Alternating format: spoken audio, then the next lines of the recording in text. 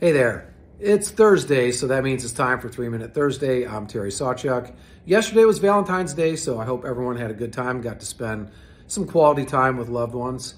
I want to take this 3 Minute Thursday today and just step away and look at the big picture. Talk about what I think I see coming down the pike, both on more of an intermediate and then a long-term basis. So on a more intermediate term basis, I think this being an election year, I think we have to expect chaos.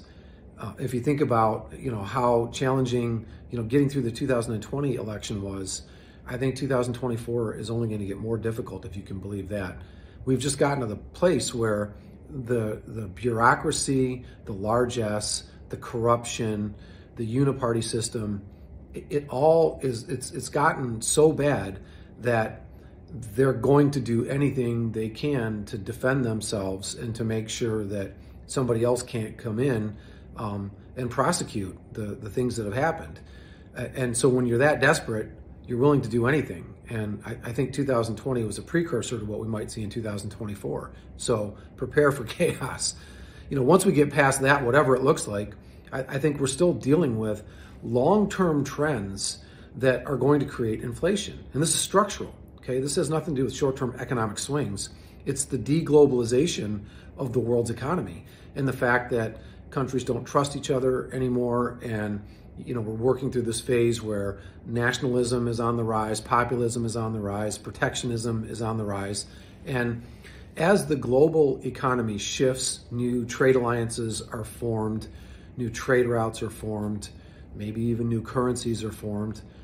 It's going to force the United States, which is really all we care about, to re-onshore a number of our manufacturing facilities, whether it's semiconductors or pharmaceuticals, you name it. A lot of it's going to have to come back. And then we're going to focus on trading partners, right? Probably Mexico and Canada more than China or even Europe. So those are all, structural, headwinds that we're going to face that are going to push prices higher. It's going to cost more to do all this stuff. So in the long run, a combination of structural sort of inflation coupled with, the massive amount of debt that we have, it's going to put us in a position where if you have assets, you're going to have to figure out where to put those assets to stay ahead of this long-term inflation. And interest rates on the long end, right? So 10-year, 20 or 30-year interest rates are likely to go higher. Even though it looks like they might go down in the short term, structurally, I think we're going to be higher for longer, and that's going to have implications. So this is all big picture stuff, and I just wanted to kind of touch on it today in this little 3-minute window that we had, get you thinking about some big picture stuff.